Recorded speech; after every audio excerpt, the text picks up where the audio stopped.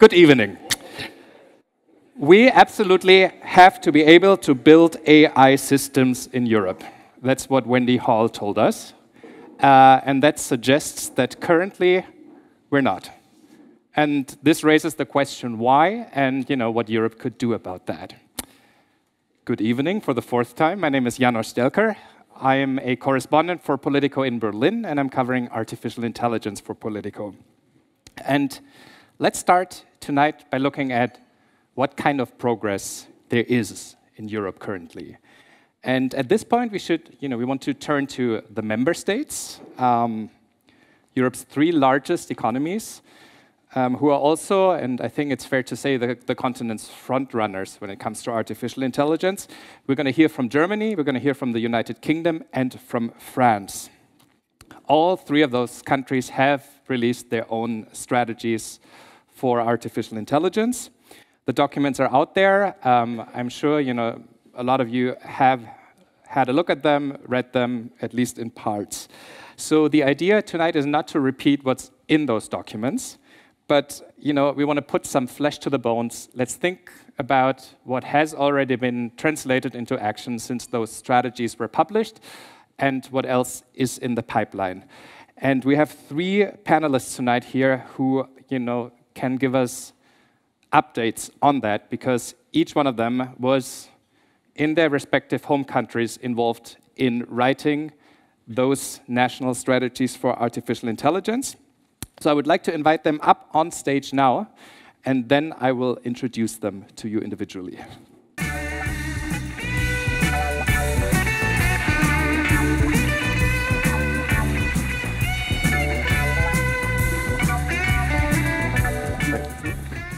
Great music. So, good evening. Starting all the way over there, Björn is a state secretary in Germany's Federal Ministry of Labor and Social Affairs. His labor ministry is one of three ministries in Germany that were overseeing the German AI national strategy, and it was approved in November as the last one of all three of those. Tabitha Goldstaub is an entrepreneur. She's the co-founder of Cognition X, and she is also the chair of the AI Council for the UK government's Office for Artificial Intelligence, and the UK published its AI sector deal last April. And then last but not least, Bertrand Pailhès, who is the national coordinator for France's artificial intelligence strategy within, and now deep breath, the Interministerial Directorate for Digital and Information and Communication Systems. Okay. Nice. No, the name would change in a few weeks. Impressive. I wasn't even trying in French. And France published its AI strategy last March, so 1 year ago, essentially. Yeah. And so as we can see, it's been some time for all of your strategies since they were first released, which is why, I would like to start by taking some, doing some stock taking and just, looking at, where we stand with those. Because, of course, writing a strategy is the one thing, but then translating that into action and walking the walk is another. And that's why I'm really curious to hear from all of those. And Bertrand, since your country was the first one to release a strategy, you'll receive the first question from me. So when I talk to AI experts, they essentially agree that there's three components that are important to boost an AI ecosystem. That's, it's talent, something that Wendy Hall stressed very much earlier. It's the right infrastructure, and then it's access to data as well. So because that is one simple truth about today's cutting-edge artificial intelligence. The more data you feed it with, the better it gets. There are different alternative approaches in the making, but when you look at the cutting-edge machine learning of today, that's just the truth. And your, strategy makes it clear that you're not deaf to that, or you're not blind to that fact. You write in there, 1 year ago, a key issue in France remains that the pool of available data in France remains underexploited. So what have you done so far to change that? Thank you very much, Janosch. So this idea of data is, I think, it's one of the most complicated in the strategy, and Wendy Hall explain how, for instance, data trust can be a solution. We do not have the same kind of idea, but we're trying to find the way to exploit data. Our first priority was on health, where we're building right now a health data hub, where we will put all the most of the health data of the French population, and this is one of the advantage of having kept a completely public health system, because we have like one big database with all the French people, and this is a treasury for AI, but it's not used for that right now. And so we on this topic have been able to launch this project that will come in the coming months. The second part was about open data. So we had a strong legislation on open data since perhaps 2 years ago. We have been accelerating that, and it can be useful for companies. I take an example. There is a startup that's called Shift Technology, a French startup that helps insurers to against the fraud, and they're using weather data in their model, so to able to check if the guy says it was raining, it was not raining. Basically not AI, but they're using that in their model. And for the last part and the most difficult part is about private data. And I know that there are different solutions, and maybe Tabitha will talk about data trust. I know in Germany there have been industrial data space as well. And we have not been able to crack the nut in France at this stage for every sector, like just one size fits all solution. What we see is legal fears and a lot of questions from companies, and we see perhaps we have emphasized too much on sharing data or data flows, which are also things that companies are not comfortable with.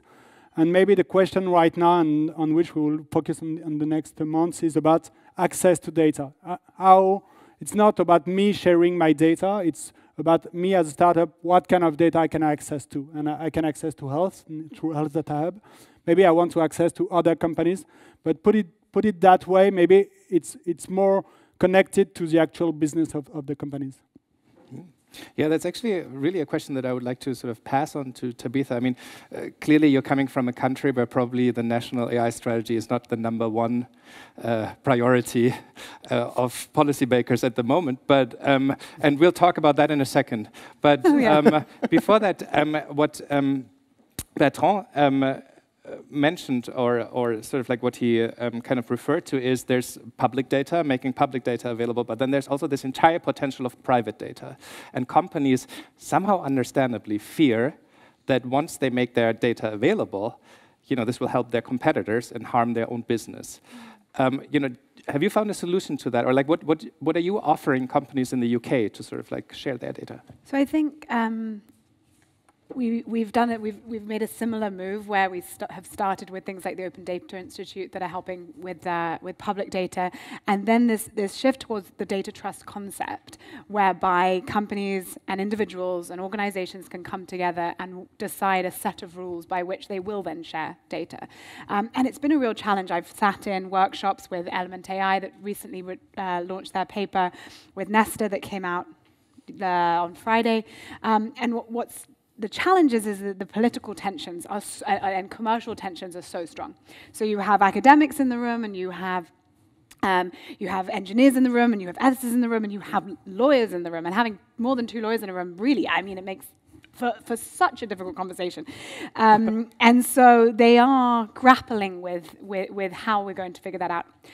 But what was exciting is we have launched 3 pilots. So we've been able to launch a pilot around wildlife and animals, one around in Greenwich around clean air and the local authority there, and one for reducing food waste. And I'm most excited about the food waste because it links directly to the UN Sustainable Development Goals. And so it feels like the right place to start because there's a common desire for good, which I think really helps if we're going to crack the chicken and the egg kind of nut.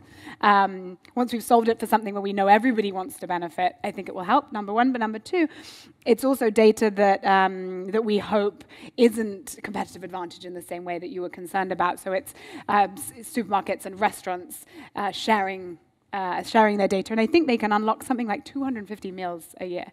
So there's some good progress happening that's being led by the ODI, and we're trying our best. And when I say we, there's obviously, as you described, me as Cognition X, and then there's me as the chair of the AI Council. We're trying our best to help the UK government with what they've already agreed, and thinking then through like what's next.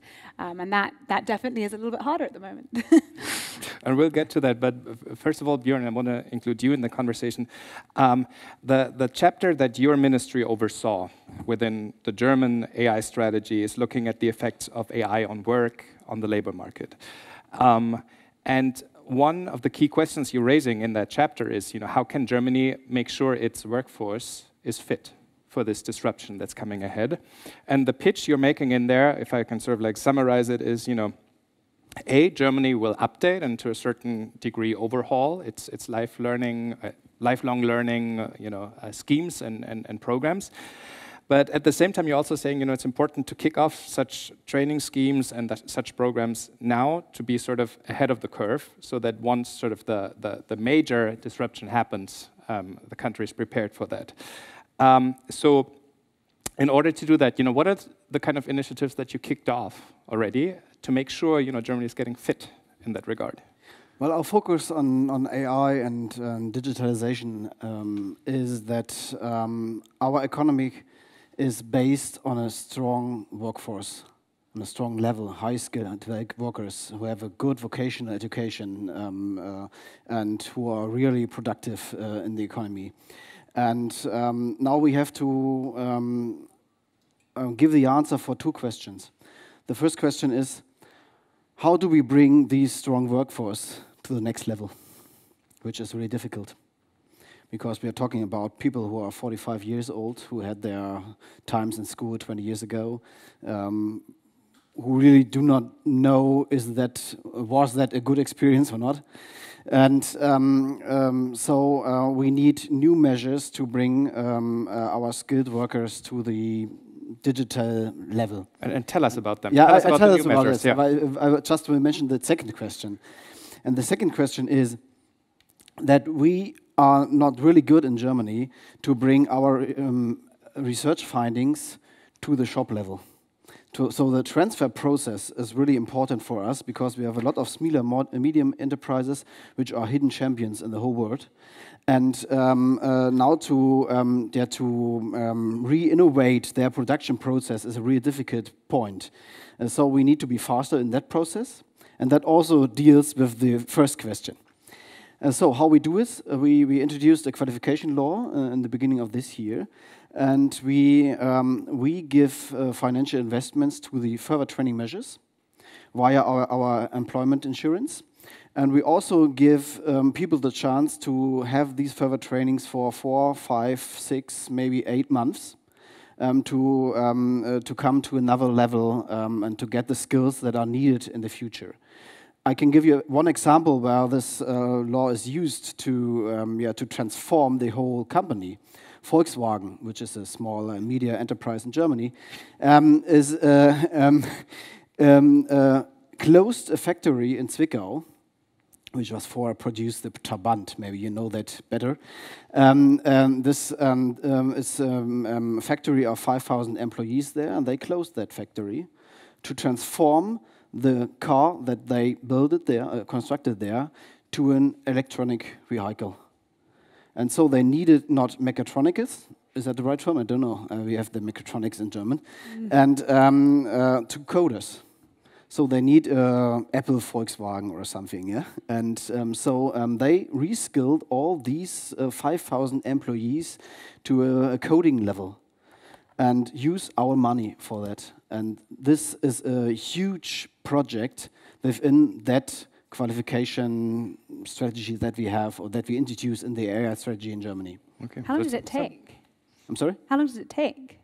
It's in law, so it's... to train those 5,000, because that's an amazing...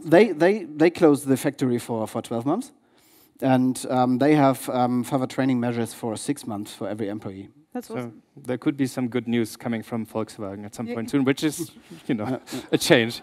A nice story. Tabitha, the elephant in the room. I thought you said you weren't going to talk about this. We mentioned it before, or I said it like when I asked my first question to right at the beginning. It is another key factor for an AI industry is talent, is cutting-edge experts in the field. And the UK is, and this is something that, you know, we have to say, the UK is out of the 3 countries still leading in the field. The UK has, you know, by all measures, the sort of like most thriving AI industry. But now your country is going through political disruption. And one sort of like key factor for the UK to be as successful as it is was that it was always an attractive destination for immigration. For talent to come in. Can you give us sort of a glimpse into the AI scene in the UK at the moment? How do you perceive that? Is there how are people feeling about Brexit? So I can't draw great swathes over how people are feeling, but I can tell you how I feel. And I hope this doesn't sound naive to people in this room, but I feel like we are potentially leaving the EU, but we're definitely not leaving Europe. And the job that I feel I have to do is make sure that we are spending as much time doing all of the things that we have been doing. So we've, as Wendy just said, we've just put another 150 million into skills. We've been looking at our visa programs, like all the things that we're already doing, but also we need to collaborate more with Europe. Not less, and certainly not imposed by the rules that the EU has or doesn't have. And I think that's why I'm here. That's why Wendy's here. That's why we're all trying to spend as much time thinking about how can we actually keep collaborating. Because as I know that we have to talk about tomorrow, which is how can Europe lead, rather than can this be England versus France. I don't personally see that being a conversation where anybody wins. Whereas if we can work together, I think we'll find ourselves in a much better position in situations where we might actually feel antagonistically against the way that the US are going to make a political decision or a kind of moral decision. China, like I would much rather be in a situation where we're working together. So I think from a EPRS standpoint and EU funding for academics, all of those things don't have to change. And it really is up to us in the UK and people like myself and a lot of Brits that I can see here and people who have decided that Britain is their home to make that really clear. And a lot of it's a marketing problem. So there's a fear factor that actually, in many cases, that fear might never be, come to fruition. Or even worse, it's not even a fear that we need to worry about at all. So, for example, last Wednesday, the Chancellor just announced that any job that needs a PhD, any job, so this is not just AI, but any PhD job, they will have no cap. So there are things that we are trying to do, but does that actually get to the general everyday person? No. I think that's the real issue we have at the moment is fear and not knowing what's next. And that does make life, I'm getting goosebumps, it does make life harder. But at the same time, as an entrepreneur, I think it equals opportunity. Yeah. Bertrand, your country is not leaving the EU. Hopefully. And hopefully. In your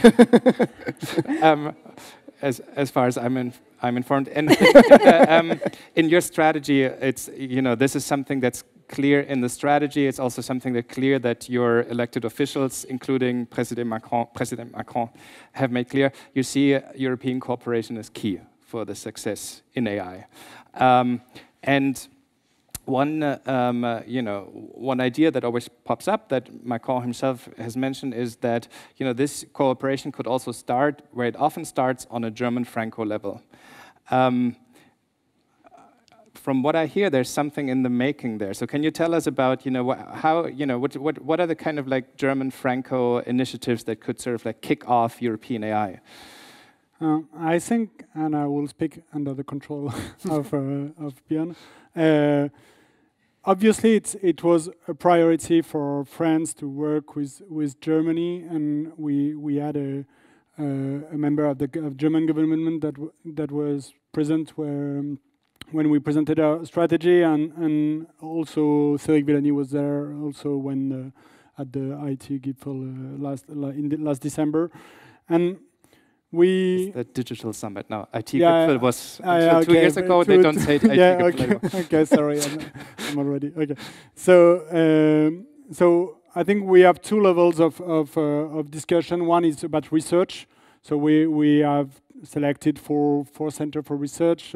Germany has 5, I guess, and will be expanded to other type of centers. So we'll try to have a link on a strong link between one of ours and one of the Germans' excellent center on research, and we have a lot to share, I think, on this topic.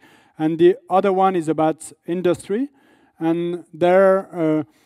The idea was to, from my point of view, is to have a complementary approach. I think the German industry is way stronger than the French industry, but we have in France a strong skills in machine learning, in computer science, in perhaps startup developments, and we should seek to find a way to benefit from each other, from perhaps the robotics industry that's also very strong in Germany, and perhaps more the software skills that we have in France. We'll see how we will be able to match this, but this is something that we think is important, but.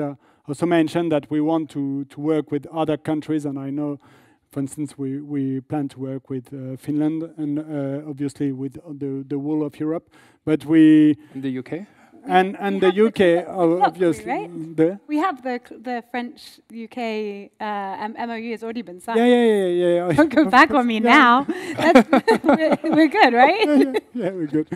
Good. Yeah, because no, sorry, I was screwed it all up. Just one trip. Yeah. No, obviously, and for instance, with regarding research, we have a lot of strengths to build with Turing institutes and other fields, but we now also expect Europe to have perhaps a common strategy, and it's because we won't be able to have exactly the same objectives as Germany or UK, and we expect perhaps from the next Commission to be able to transform its coordinated plan to an actual strategy where Europe can explain what are its strengths and how what it will achieve in 5 years. And we'll discuss exactly that tomorrow. And I think Wendy Hall very much set the stage for that. There's going to be controversy. Björn, last question: Are you on board with what Bertrand suggested for the German-Franco cooperation? Yes, I don't let me for sure. I may not tell you anything this against is how policy works. I'm on board. I must say, for us, the core idea of that initiative was that it sounds interesting, but we are not the United States and we're not China. We have to find our own European pathway on artificial intelligence. And so I do not really understand why aren't we self-confident in Europe to create that pathway. In Germany, you have an interesting debate. On one side, we are losing the competition against China and the US. The other side, we are the best researchers and the best companies and so on and so on. And there's nothing between. But I think if we come back to the European pride, then we can create on the regulatory level, we can create on the research framework, we can create international foreign policy and an AI, which is really important. I could see it in the US last week. I was there in Berkeley and the South by Southwest in Austin. They look to Europe. They look to the GDPR. Okay. they look to our legal framework that we have and that they're introducing in the European Union. And so I think we can self-confident enough to find a way which deals with research investments, which deals with seed and growth funding, which also deals with a regulatory framework which helps our societies and to have trust in the technology and to help our companies to lead the technology process. Yeah. And Wendy Hall, who's probably on the Eurostar by now, but she would probably say, yeah, but we still have to be able to build AI systems in Europe too. Sure. So that has to be the end goal. Yeah. Thank you three very much. I think we're getting a really good idea for sort of how complex and heated the debate might be tomorrow, but I think what's also becoming clear is that all across Europe there's lots of people thinking about how to sort of do the next steps and make sure Europe is becoming a world leader in AI as well. And without further ado, I'd like to open the floor for the main course. Okay. I don't think that's just. I expected it. I know, me too.